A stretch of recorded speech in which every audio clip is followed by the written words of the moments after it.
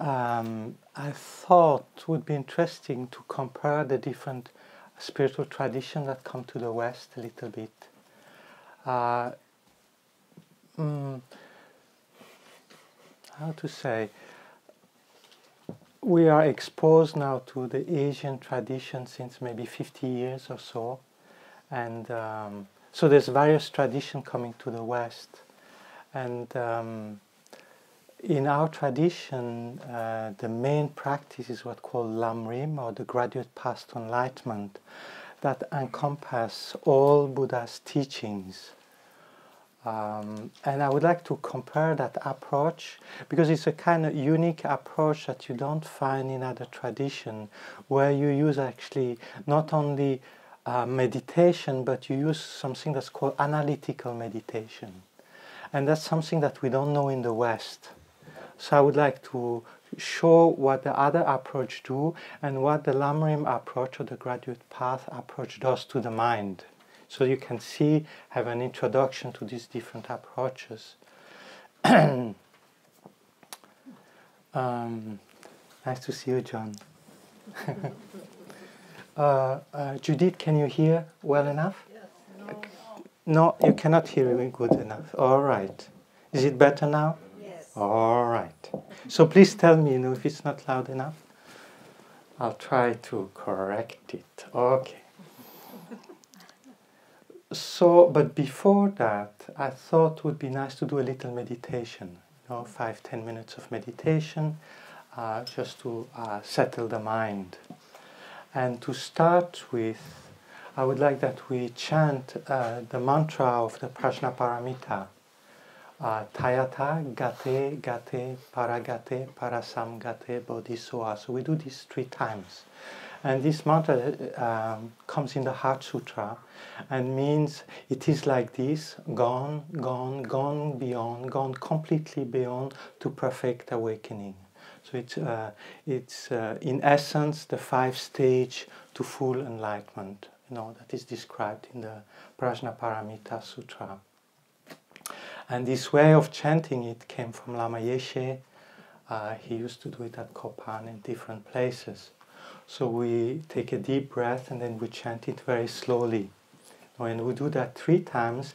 And at the end of the 3rd repetition, so when I say deep breath, so at that moment you take a deep breath and then bodhisoha, and you let your mind ride on the sound. And you expand your mind into space. And then you stare into that space of your mind without any thought or any concept, as long as you can. And then when the thought arises, try to check whether you can see where the thought comes from. In your space of awareness, you have that space, and suddenly a thought pops up. Where did it pop up? Where did that thought come from? Into your mind. And then suddenly there's more little bubble of thought start popping up, right? And then suddenly there's another thing that happens. Oh, these are my thoughts. Before they were just thoughts. There was no owner of thought. And suddenly there's a me, I like this too. Oh yeah, I should really do that. So we appropriate the thoughts. And then once the thoughts are appropriated, we like them or dislike them, and then some kind of emotional response comes to the thought. We want to act upon them, and then the personality starts building up. So try to see that evolution in your mind. So the point is to be completely relaxed. You chant the mantra and then you just stare into space, and it might happen and it might not happen, and it's fine. Just whatever you observe, you just observe it, okay? Just relax, No big pressure.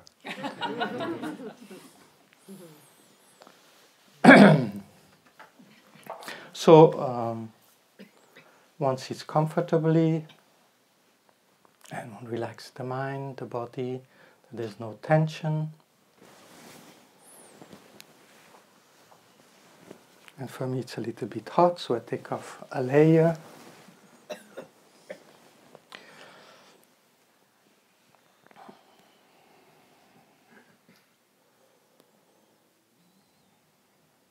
So those which know the mantra, they can, and those who don't know, they just listen. That's fine too.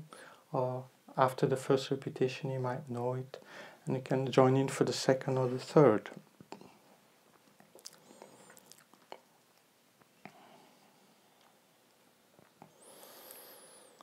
Tayata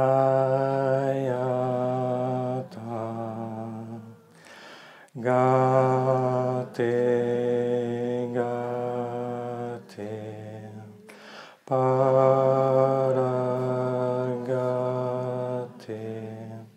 parasamgate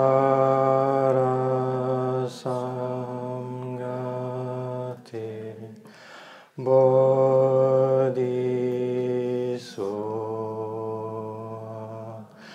tayata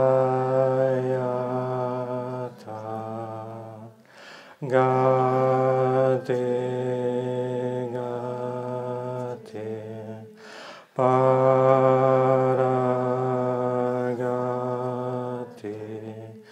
parasamgate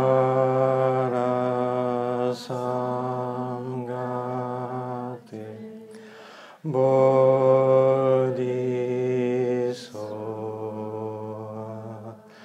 tayata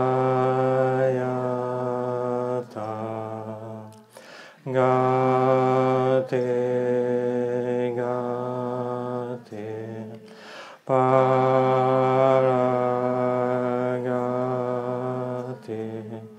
parasamgate.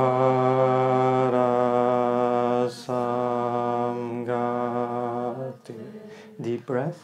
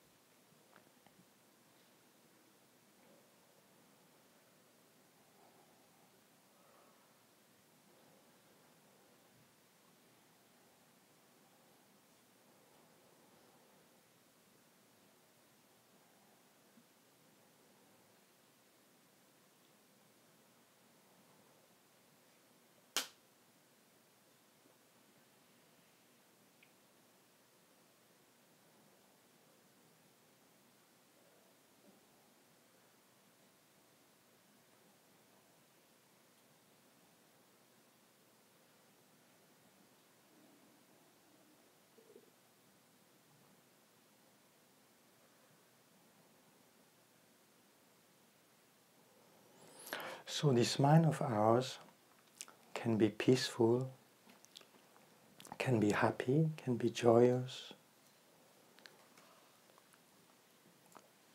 can be loving, can be compassionate, but it can also be agitated by anxiety, stress, low self-esteem, depression, anger, obsession.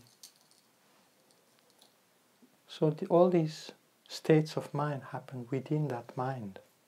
within that space. The space takes on different color. Different emotion arise within it. And we experience such a such state.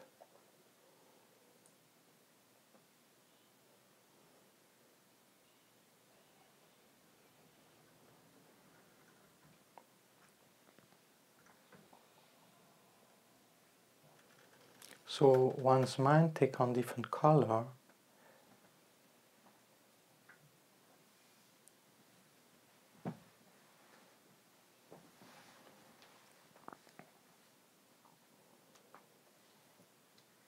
So there are happy thoughts, peaceful thoughts,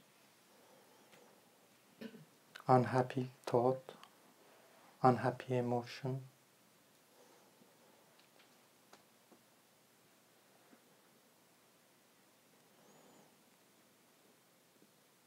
All right. So now, what we are dealing with when we try to meditate is dealing with this very mind, right? Is try to make this mind peaceful, happy, gentle. Basically, make our mind happy. So the purpose of meditation, any form of meditation, is to make the mind happy, right? So in the world, we learn how to read, how to write, how to learn a craft. We learn how to make a living, but we don't know how to have a happy mind. You know, we don't learn how to be peaceful, how to be joyous, how to be well in our skin. How do you say? Is an expression like that? Huh? Yeah, comfortable with our skin. You know, so this nowadays is not taught in schools, right? How just to be a happy human being. You know, so we learn how to crave for the latest iPad or iPhone. You know, we learn how the advertisement tell you you need this and that to be happy, and if you buy this and that, you will be happy. Or if you go and a peaceful, happy mind, right? So now there's all these yoga courses, mindfulness classes, and compassion training, and what else nowadays? The latest. Yeah, and then there's Mahamudra, and then Dzogchen, and Vipassana. So then reciting of mantra, MT, you know, transcendental meditation. You know, there's all these different methods, and they all their aim is the same: is to make us, you know, find some inner peace, some inner contentment, right? So they are all methods; they are valid, you know. So how to say, like when you go into a restaurant, you have all these different dishes. Dishes. Dishes.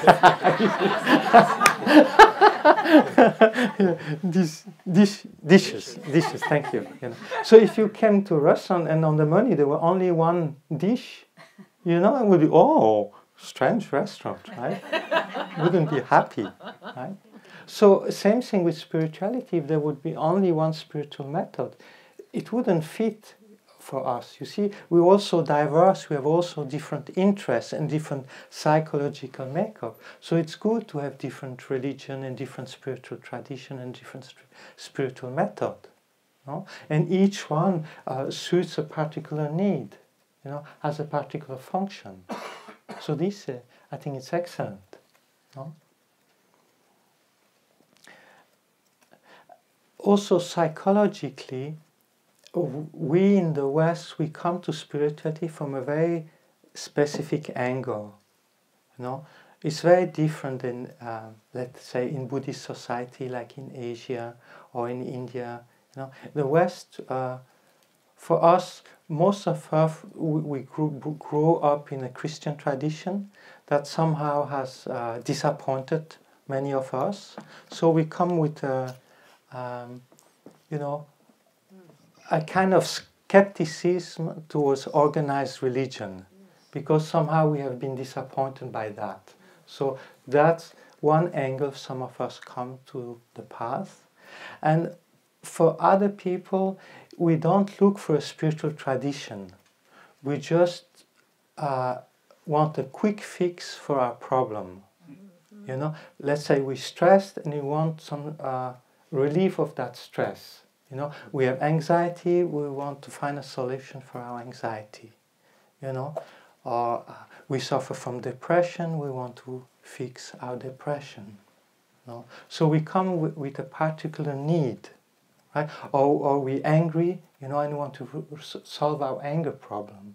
You know, or we have an addiction problem, you know, for this and that, and we want to solve our addiction problem, right? So we come to a spiritual center with a particular purpose. We don't want to find the meaning of life, right? That's not why we came.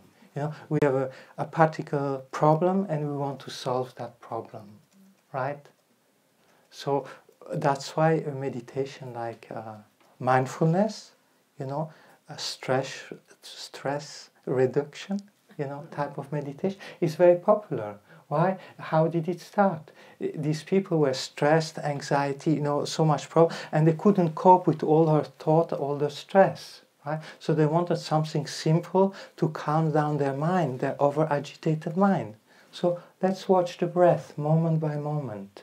You see, instead of thinking of all what went wrong before and all what you still have to do after, you know, the mind busy, busy, busy, busy, and never stopping. So let's watch the breath and bring it back to the present moment.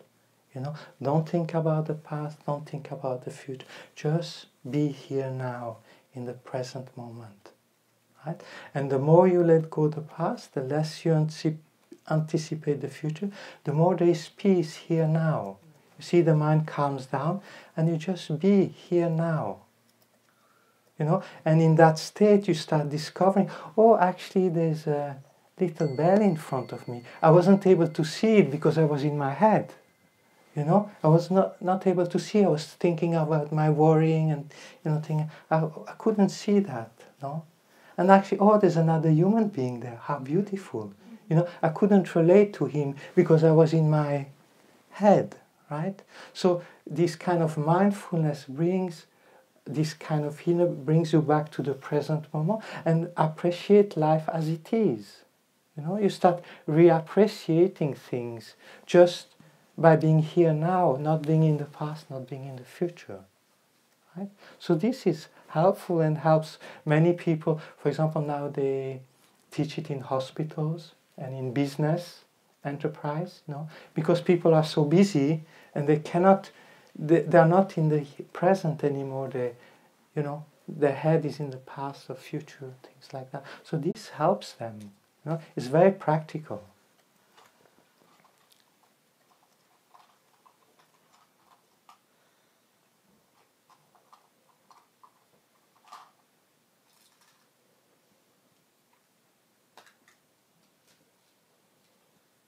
And then, so this leads you, some people get kind of interested in that and want to go deeper, and then do different type of calm abiding meditation, right? Where you try to sustain your attention in the present moment, right? So in that approach, mindfulness, basically you stay in the present moment, and when the thought arises, you just let them go. You are aware they are there, but you don't hook on them. You just let them pass, right? So in the meditation on calm abiding or shamatha, basically you want to tame the mind, you want to be able to hold it onto something without it moving away, right? And this produces a deeper inner peace and joy by the mind being tamed. You see, the mind constantly wants to go here and there, right? So if you stop it, the mind becomes very peaceful and very supple. There's a special type of inner joy that arises from a mind that is completely tamed, right? So this type of practice you find in Vipassana tradition, in Zen tradition, you know, and also in the contemplative tradition. You would focus on a mantra or on a visualization, you know, or on the breath. So you would focus on one thing and constantly bring the mind onto that object and extend the duration of not losing it, right? Till you can, for example, for 10 minutes not lose that object, and then 20 minutes, then half hour, you can still the mind. And as you still the mind, you go from the superficial level of the mind, you go deeper, deeper, you know, deeper, deeper in your psychic, in the subconscious, or into your soul. You know, you go deeper into who you really are very deeply. You know, you start discovering, you know, you more intimate thought, you more intimate feeling, you know, what you really seek in life. You know, you come to the surface of you being, you know, how to say your problem of this month or this year, then this life. So it comes, you go deeper in touch with you with this type of meditation, right?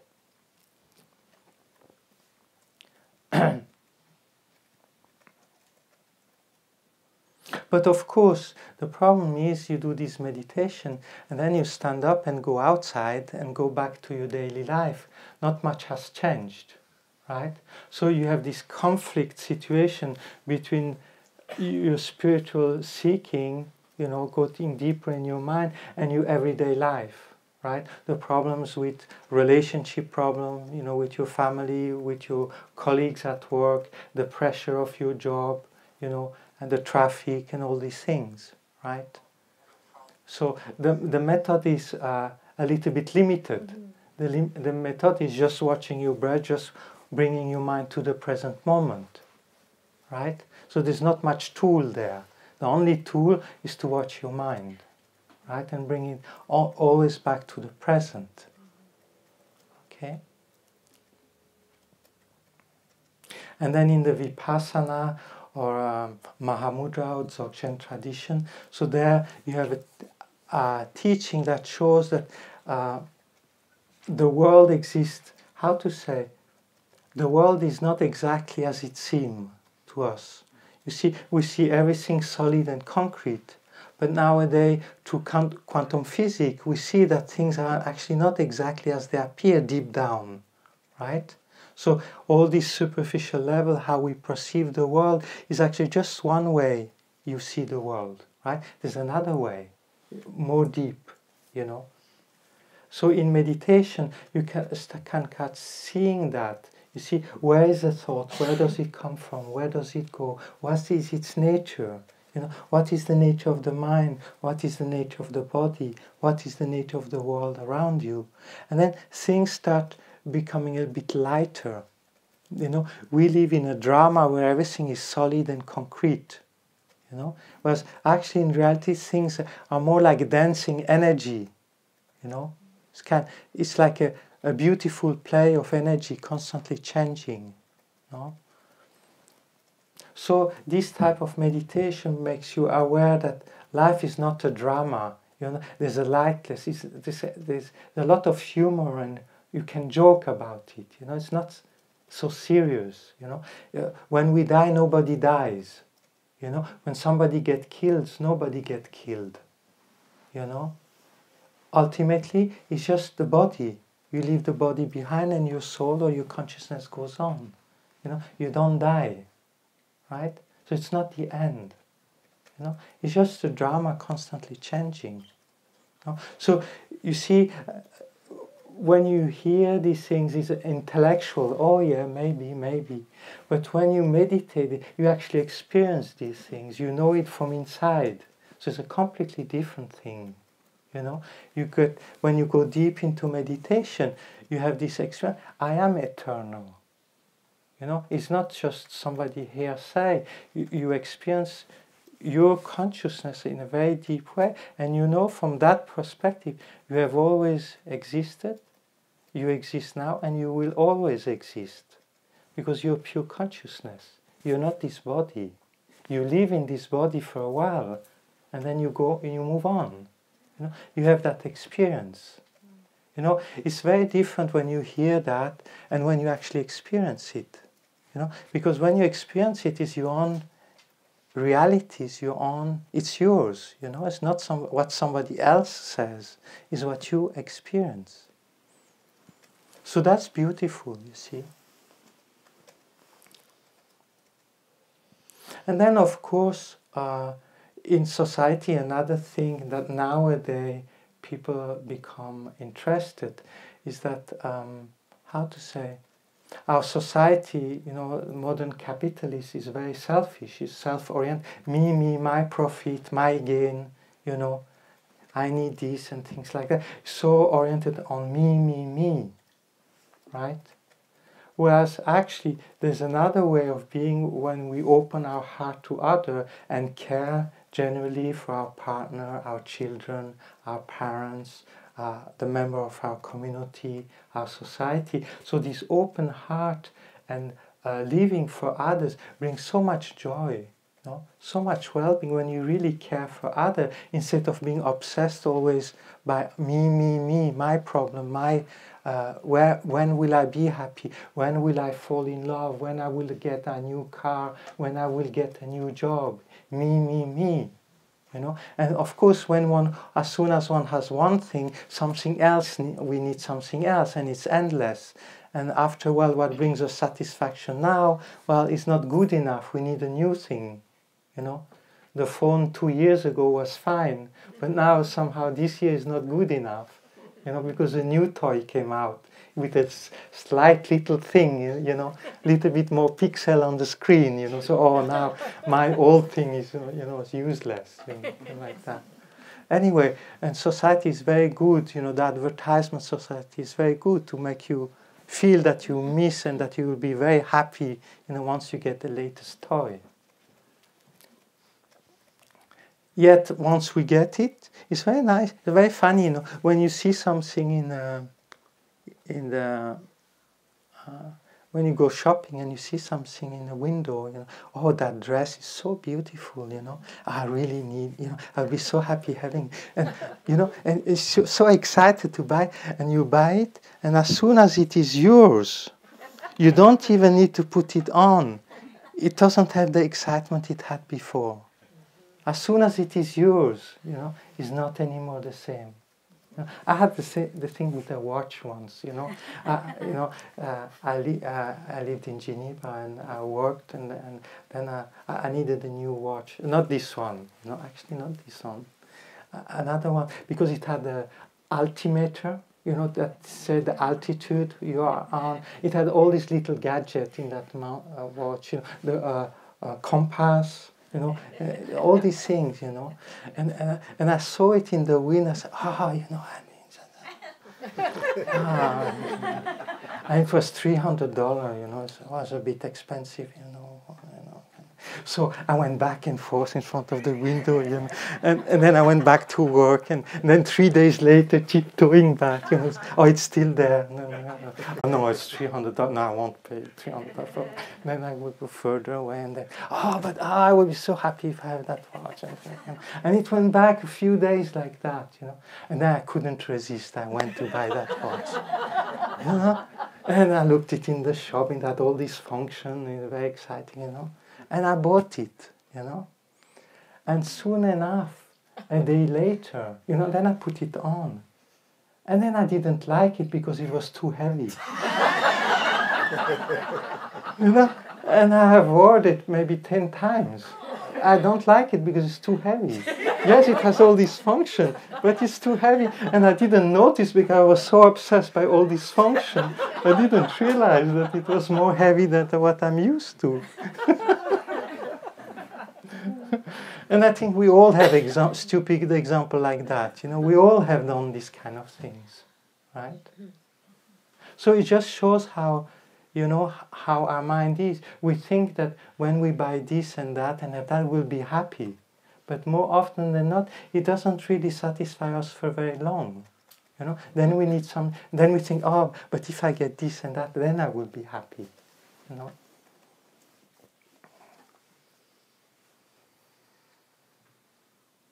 So what Buddha discovered, that the greatest happiness is you don't need anything. The greatest happiness is contentment. Actually, the greatest happiness is when you don't need anything. We think that the problem is not with the need, it's to get what we need and then we will be happy. But the Buddha said it's endless, and you will never have enough, You know, you will never be satisfied going that road, down that road. You know, that the true happiness comes when you don't need anything, when you're completely satisfied the way you are with the thing you have. You know, it's just contentment. You know, that state of mind is peace and happy. Just to be content. Huh?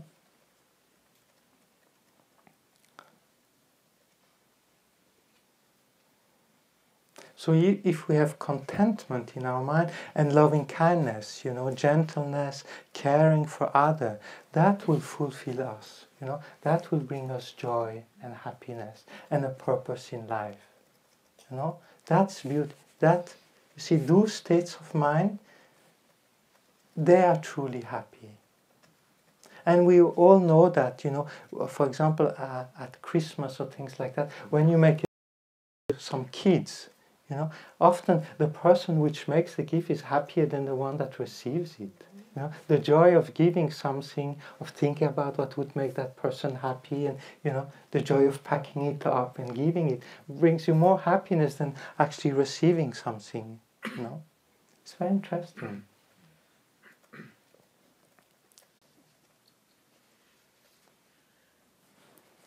Oh, I have to watch. I was said I had to make a break after 1 hour.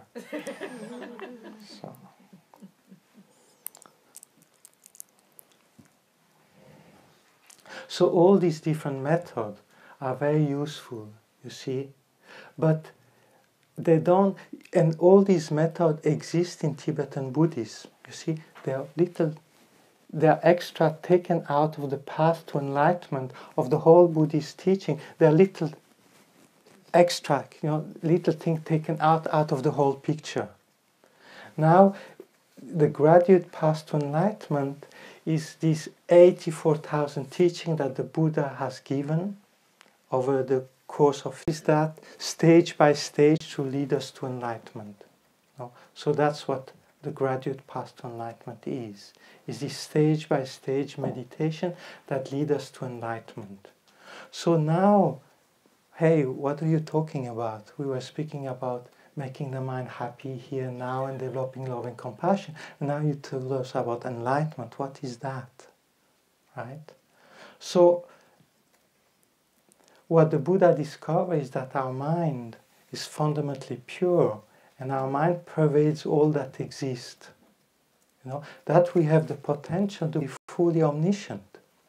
Our mind has unlimited potential. Right? The mind, our very mind, each one of us has the potential to see all the past, present, future, all that exists, you know, and live in a state of utter bliss forever. That's the potential each one of us have, right?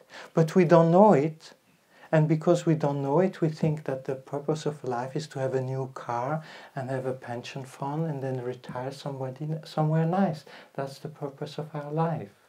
Completely forgetting that there's a complete other dimension of our human psychic, things that we can aspire to. You know? And so the Buddha discovered that and taught that for 50 years. You know, this method leading to full enlightenment. You know, where not only are you happy and blissful in this life, but you will be so forever in all your subsequent lives, forever. So that's that potential each one of us have. It's completely amazing to think that there's more to life than growing old and dying.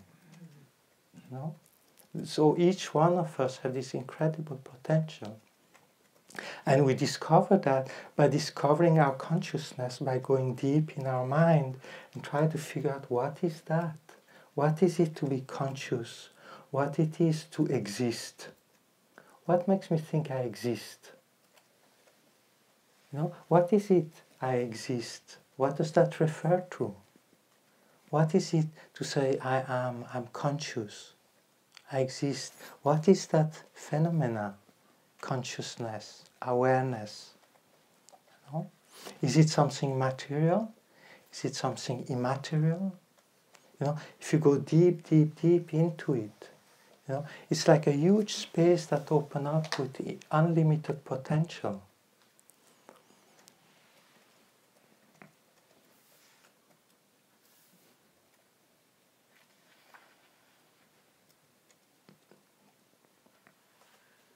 And our heart can care.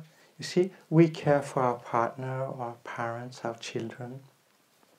But our caring mind can expand to care for all human beings on this planet, for all the animals on this planet, and all sentient beings in the whole universe. There's no limit to the expansion of your heart, mind can do and care for.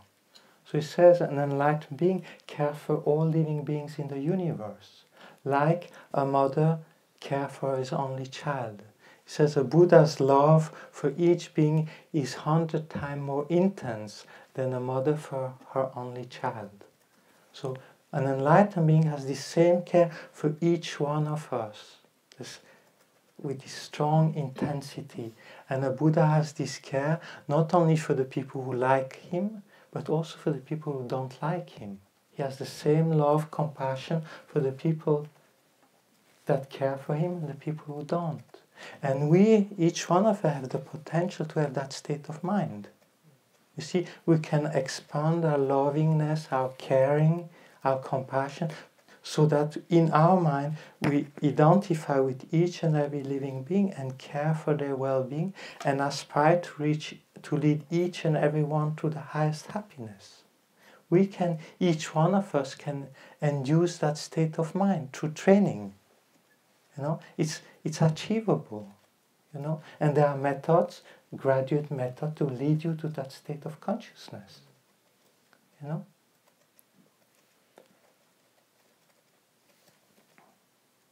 So it's beautiful the potential each of us as human beings have, you know, and we limit ourselves to, you know, little things in our daily life, and we think because everybody does that, that's why we live, you know, and whereas this amazing different dimension that can open up to us, you know.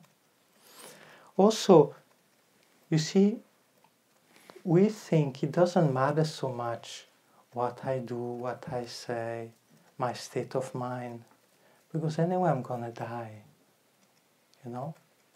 But actually, what if you continue after death with your same thought, your same emotion, your same hang-ups, your same obsession, your same anger, your same resentment, that it never ends, you know. So you see, the problems you don't solve in this life, these problems, they continue with you. The grudges you have continue with you. Your resentment continues with you. But also your love, your compassion, your qualities continue with you, right? So whatever beautiful or ugly human beings we become, that beautiful and ugly living being will continue when he leaves this body. Right? So death is just leaving this body behind. That's all.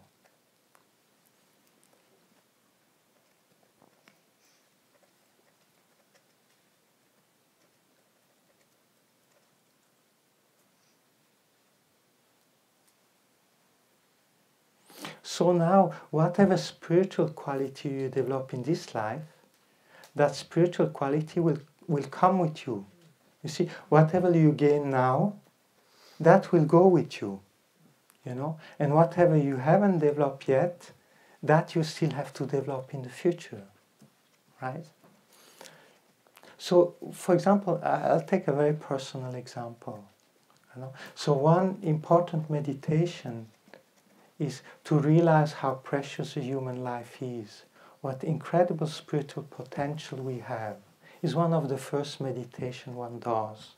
Is to realize, you see, one's consciousness is something immaterial and has life without beginning and without end. We are in a stream of life, life after life, right? So we come here, we are like a pilgrim, you know, we're born here for 10 years, 50 years, 100 years about, you know. So we just come, we're just passing through, right? And then our consciousness moves on, finds another body, has another experience, and goes on and on and on like that.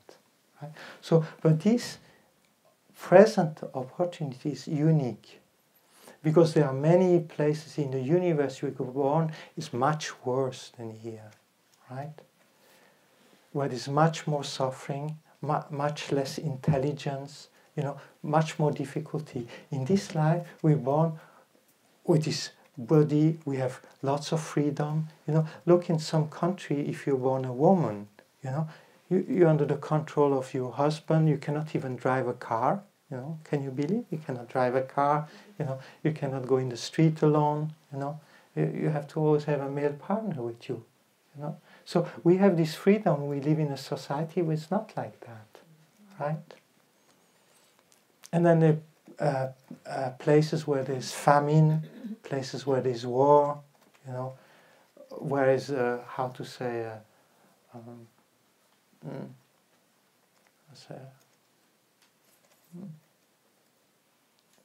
some kind of political situation where you have no freedom, right? Where you're coerced to do things.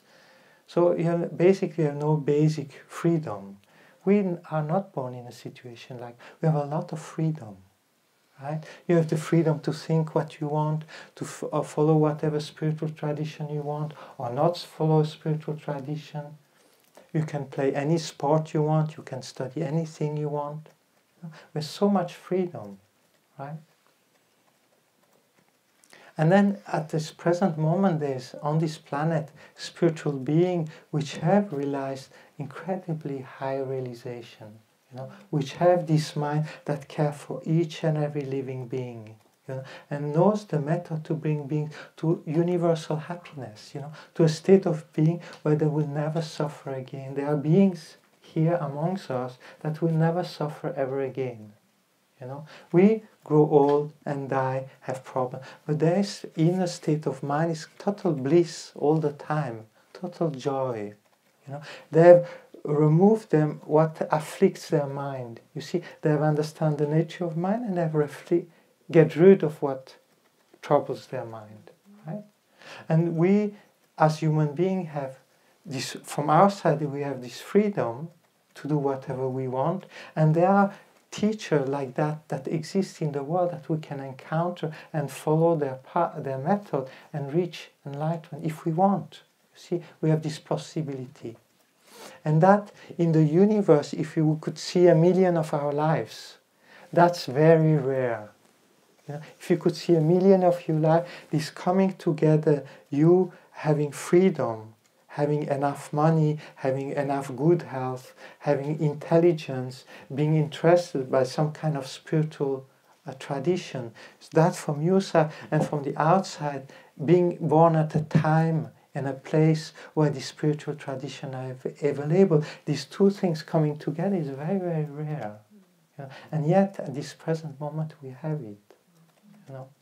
And that's one of the first meditation you do in this spiritual tradition. You see, now I introduce something. You see, this insight you come about not by watching your mind and being in the present moment. You come to this insight by thinking about certain things. You see, thinking about consciousness being something immaterial, being beginningless, endless. And so you have to think and explore whether that's so or not. You have to study, you have to reflect. Does a soul exist? Does a consciousness exist that is immaterial? Is it a possibility? When I die, something is going to go on or not? Is consciousness just a product of the brain? Right? So you don't have to accept it passively because somebody said so. You have to inquire, you have to study, reflect, and explore the topic, right? And then you come to a certain conclusion, right? And there's certain meditation you can do to go back your stream of consciousness to the time of birth, to the time of conception, and you try to intuit what was before, right? And there's also meditation you do. You imagine now you are dying, and you go to the process of die. Your consciousness goes from the gross body to the subtle body, subtle mind, and to the very subtle body. Because you see, the consciousness that continues is not this consciousness, like something more subtle. And then the subtle consciousness, not what continues, something even more subtle. Right? And there is a body that continues. It's almost like a dream body.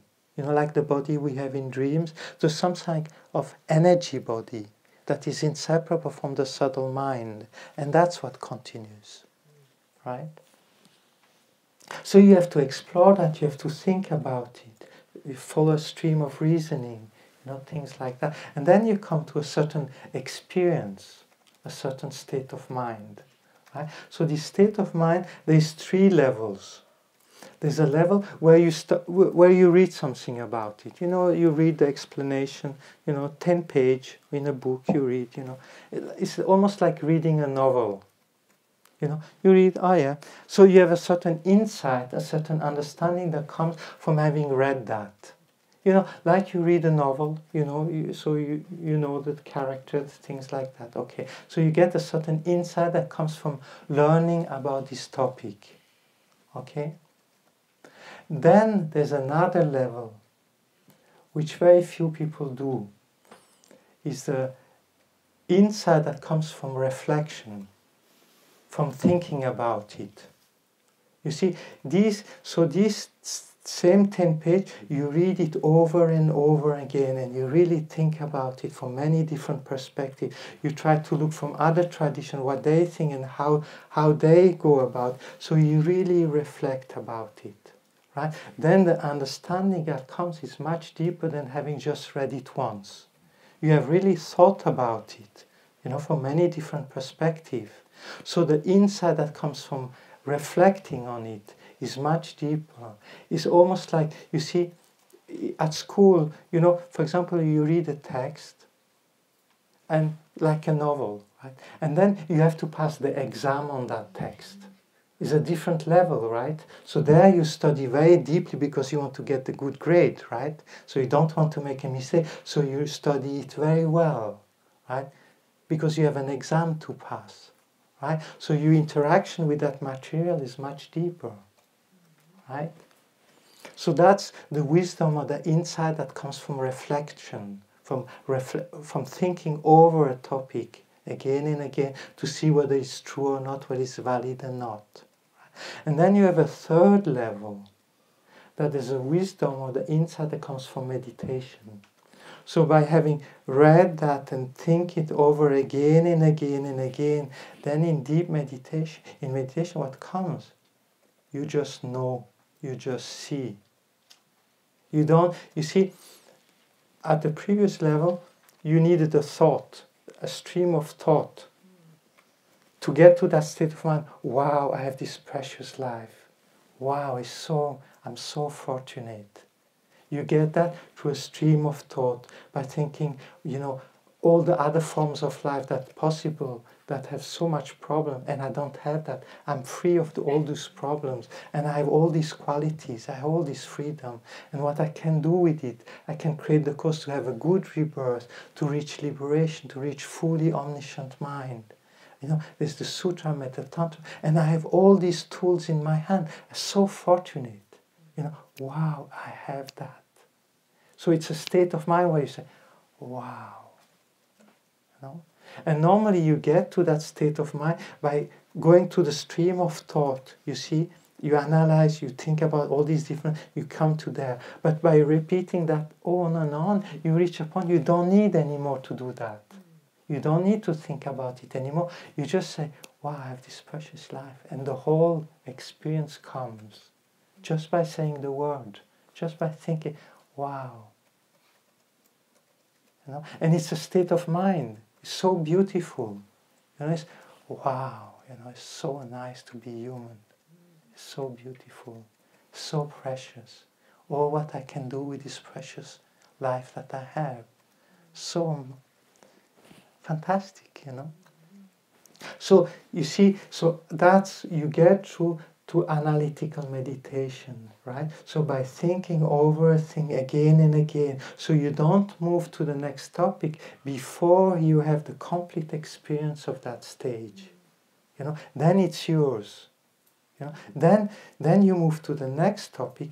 Hey, yeah, I have this precious, incredible potential, but is it gonna last forever? Ooh. You know, how long is it gonna last? You know? Is there some human beings that are eternal? Who are they? Where are they? You know, and then you realize that everybody has to die.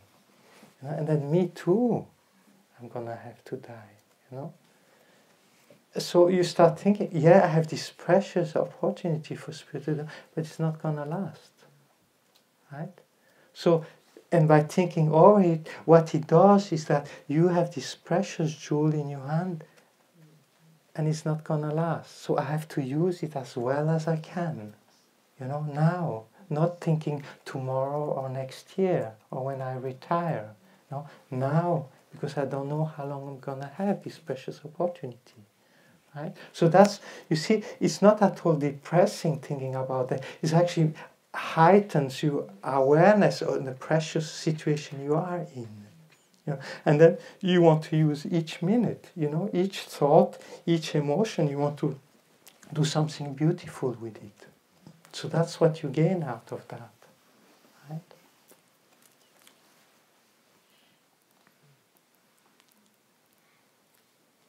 So, oh, it's 8 o'clock.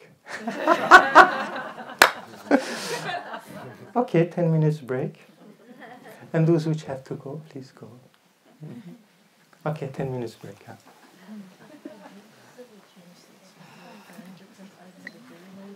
Our bathrooms outside, and then you can also go down the steps.